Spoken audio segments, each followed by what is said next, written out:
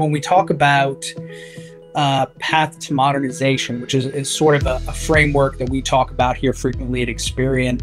and it's based off of certain pillars that we find to be very common across our clients. Typically,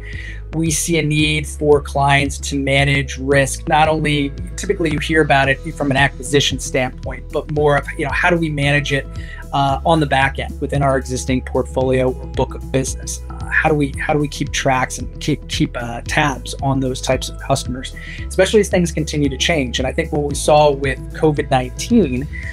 one of the big things we saw was a furloughing of employees from a lot of our clients, as well as a lot of other businesses out there, where it was an immediate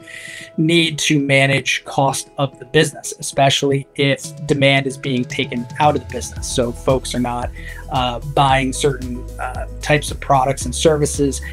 or their business model has in and of itself changed as a result of COVID-19. So we saw a lot of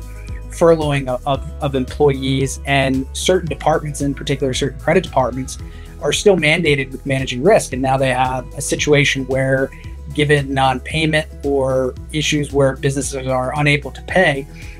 due to the change in the economy or change into their business circumstances, they may not get paid. So how do they manage that ongoing risk while also doing it with fewer people? So we saw sort of this trend, and a lot of people thought it was going to be a short-term trend, but it ended up being, in talking with a lot of our clients and looking at a lot of data and I would say pulse surveys from CFOs and finance executives, one of the things that they're doing is changing their business model to help compensate. So it's not just a short-term reaction, it's a longer-term reaction to say, how can we adjust our business in such a way that we can better automate certain processes, rely on less people, or rely on a business model where more folks are working from home, and create a way in which we can still manage risk appropriately within the business, but do it in a more automated fashion. And I think the other thing too that we've seen is clients are looking for a way to